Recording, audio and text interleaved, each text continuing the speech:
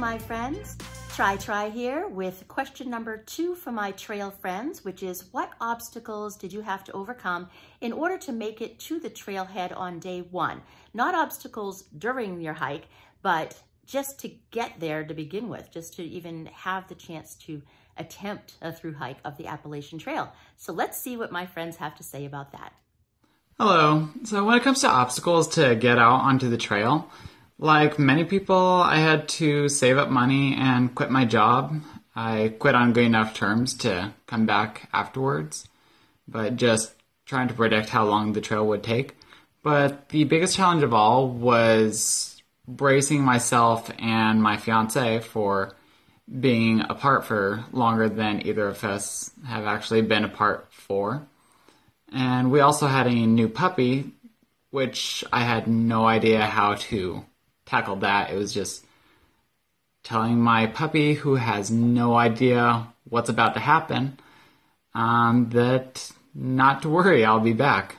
But it was just, I guess, missing my family and missing being home. So I think my biggest obstacle to getting to the trailhead was, quite frankly, me.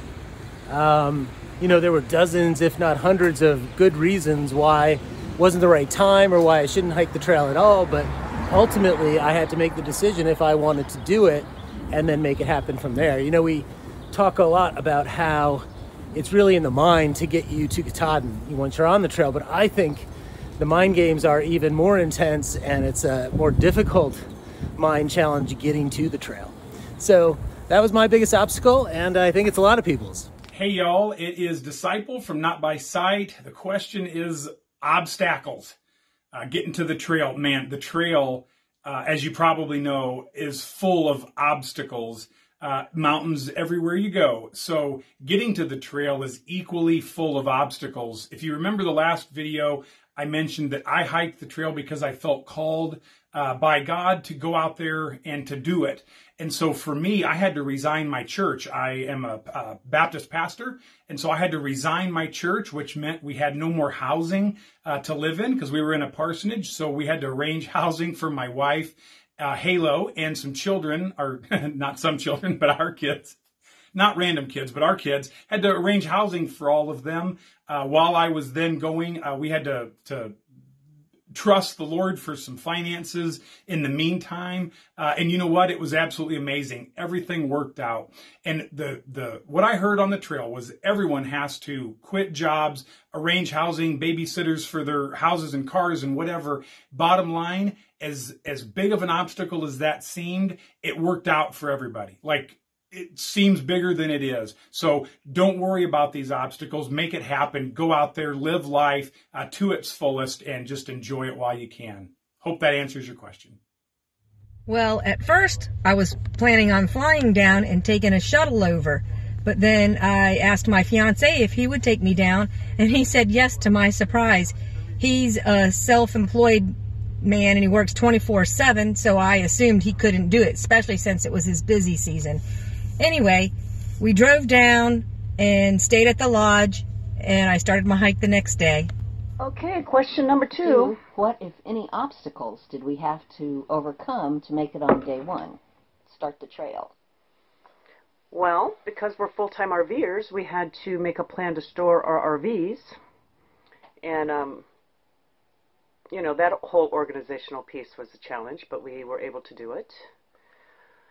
We had to store our trucks, so we went back to Colorado to train, stored our trucks, bought airplane tickets. I mean, we had some work to do. Yeah, organizing it, just organizing the logistics of it all was a challenge. But then once we were there, once we got to Georgia, I mean, we just started. It was cold and rainy when we started, but you're so excited, you just start then. Yeah. And it really flowed pretty well. Yeah. Once we got there, we took the MARTA up to our, I don't know, the end there. Got a ride, or was it the MARTA? Yeah. Yeah. And then we got a taxi to the motel, and then the shuttle guy came and picked us up the next day when we were at the trailhead. I mean, it was really smooth. Yeah. So. Yeah. Went pretty well. Yeah. All right. The 2 main obstacles I faced in reaching the start of the AT were distance and an infection. I'm from Nebraska, yay! So my amazing dad drove with me for 3 days to reach Amicalola State Park in Georgia. It was a really cool road trip, but it had a couple of snags like construction and a few wrong turns. The other major one was an infection. Literally 1 mile into this hike, I got a UTI or urinary tract infection, and that hurt. So I had to get off trail before I reached even the official beginning of the Appalachian Trail. Good afternoon. My name is Jaws, and I'm going to talk to you today about some obstacles I had to overcome to get down to the trailhead in Georgia. The first thing I did, it was about 18 months away from my planned hiking start date. I went on a little tighter budget, saved up some extra money that would be able to cover expenses while I was gone because I would be leaving my job voluntarily. The second thing I did was I put all my bills, utilities, things like that on auto pay and just made sure there was enough money in the account where the auto pays were being debited to take care of that while I was gone. The other thing I did is I had opened up a new credit card. I was lucky enough to get 15 months of 0% interest for all purchases during that 15 months. I just set that up to do monthly minimum payments, and then when I returned home, I just went ahead and paid off that credit card with savings. Another thing I did was my car. I talked to my insurance agent, was able to just park my car in my garage and drop my insurance bill for that 6 months about 80 to 90%. I mean, it was almost incredibly cheap. I think it was like $30 just to have or keep my insurance, so the state knew I wasn't trying to cheat the system or anything. The other thing I did is I registered with the city police my house, letting them know that I would be gone for 6 months. I got on a special considerations list so they could, when they drove by, because it's a small town, they would know that I wasn't there. I gave them the names and details of all my relatives that would be stopping over to do yard work and things like that. And if they saw any cars that weren't on that list, there could be something going on. The other thing I did was I had a family member take care of the yard work. He offered to do that for me. He was retired, so he enjoys yard work. He did that for me. It was great. And the last obstacle I had was having a friend of mine volunteered, a lifelong friend of about 40 years, to drive me from Ohio down to Georgia. I just helped pay for gas, and he got me down there, and those were the things I did to get to the trailhead and start off on my adventure. Hi, Try Radagast here. Question number 2, obstacles I overcame to get to the AT.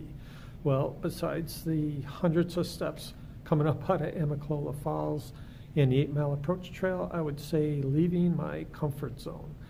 I had a little help with that. I was laid off from a job that I had worked at for 34 years, and so that kind of gave me a push, but the rest of it was by choice. I mean, all the little tasks that led up to me getting to the trailhead, each one of those tasks, you know, had a lot of excitement involved with them, but also some fear and anxiety.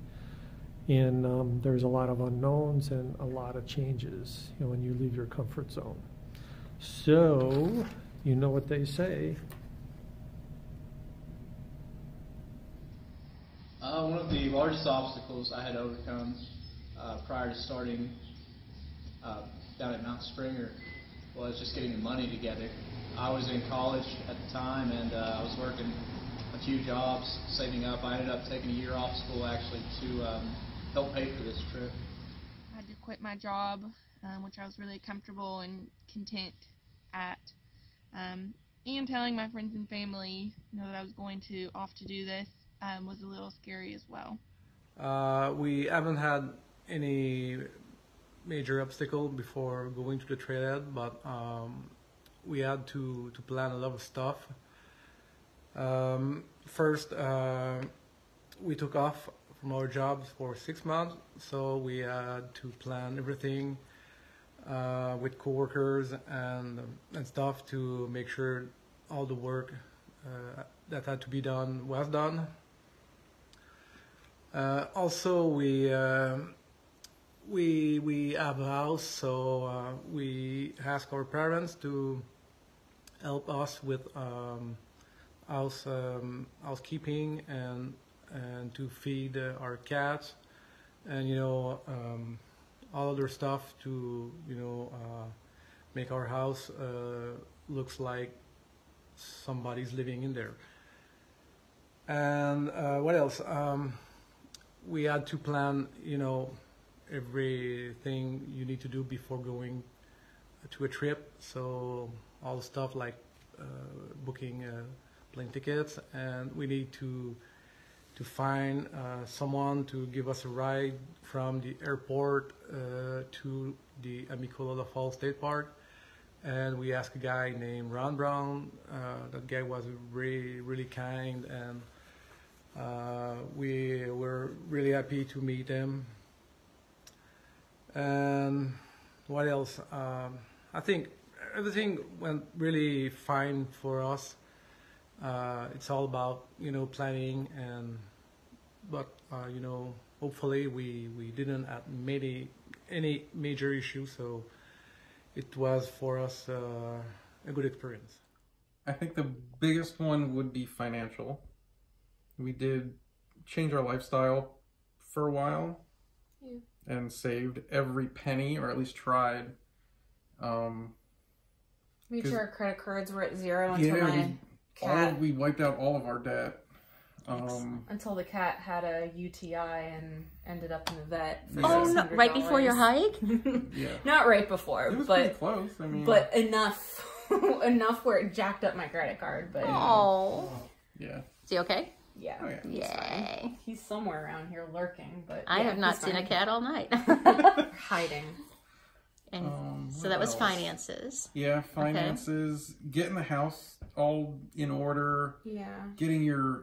Making sure your house is closed down, your mail gets picked up, getting the lawn cut, like all those little things you don't really think about on a day-to-day. I wouldn't really call them obstacles, though. Yeah. They're just logistical things that have to get taken care of. Like, I actually think the biggest obstacle was making sure that I had the time off, because there was this gap of time where he knew by February maybe of 2018 that he had the time, and I did not know until the following September. Right. So that was February, March, April, May. I mean, that was over 6 months of me we weren't really sure how that was all going to. So just to recap, you're a teacher, so that played into it. Yes, This is I'm a specific full-time schedule. high school teacher, so it's a very specific starting point.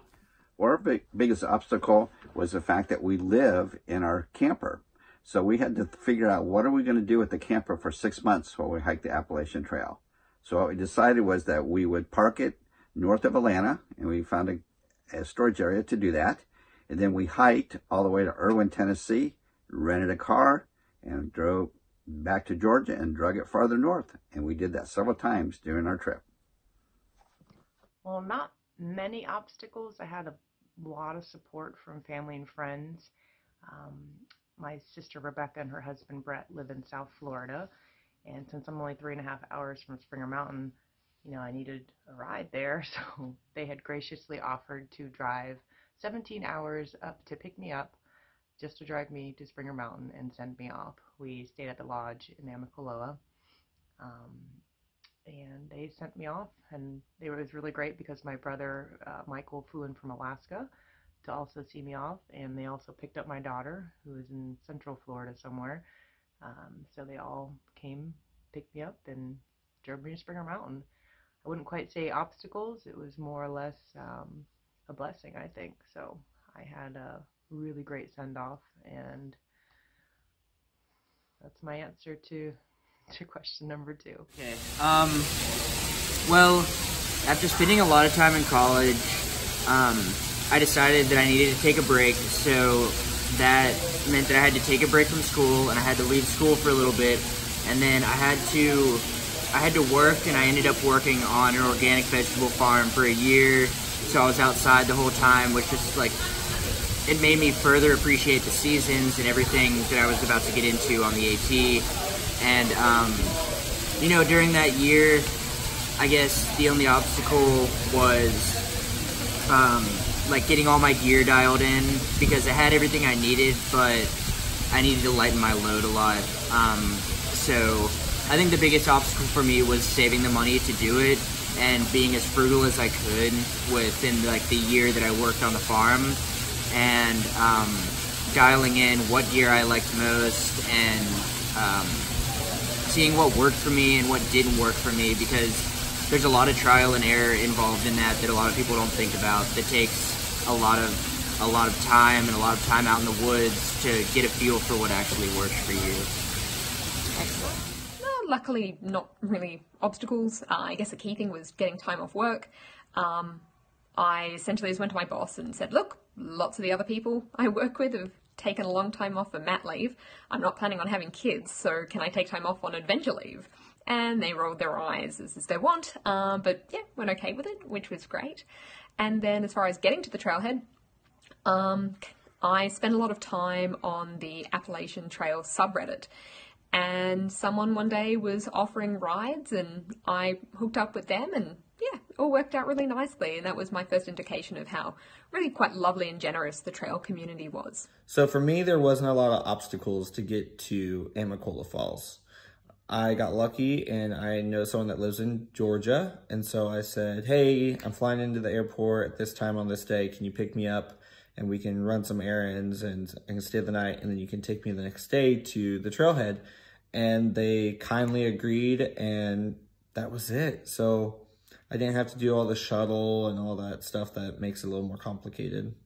Had to sell some of my stuff, sold my house, sold my car, stuff like that, but it wasn't really too hard. So there weren't a whole lot of obstacles to get to the trailhead. You know, I really didn't have any obstacles making it to the trailhead. The question is, what obstacles, if any, did you have making it to the trailhead? I really didn't have any problems with it. I'm from the Midwest, from Kansas, so I jumped on the Greyhound. I kind of wanted an authentic experience, so jumped on the Dirty Dog and headed down to Georgia. Wasn't too hard. Grabbed a shuttle from there to Amicalola and did the approach trail, and off we went. So it's pretty easy for me to get started. Probably the biggest challenge, really, seriously, getting to the AT is drowning out all the noise from all the naysayers and people that will come your way and tell you, come up with reasons for you to not start a through hike, or don't start it that day or that week, or it wouldn't it be better if you did this or that. So you gotta like tune out all that noise. And then once you start on the AT, you're gonna find out you need to do that from time to time along the way, and just hike your own hike and get at it. So gas money. We both had to tell our employers that we were going to be taking 5 to 6 months off to go hike the trail. So I guess that's an obstacle, and we both did it, and both of our bosses were understanding and cool with it, so we were able to take the time off, and for that we're truly grateful. We came back to the same jobs, so we couldn't have asked for a better situation. Yeah, I guess the obstacle was to first take the first step, asking for time off, and then preparing for it, as in saving the money, figuring out what we're going to do with insurance and the house and Bellicans and all the other stuff. Yeah. Those are the obstacles that we face, and that I guess everybody else will face too. Right. Figuring out how your life back home will go on. How to put things without you on pause. Right. Stay tuned for the next question, number 3, which is what obstacles my friends had to face while they were on the trail. So that will be interesting and probably much more varied, from physical injuries to the mental game, to running out of money, and all sorts of interesting things, because I have very interesting friends. Take care, you all, and we'll see you next time.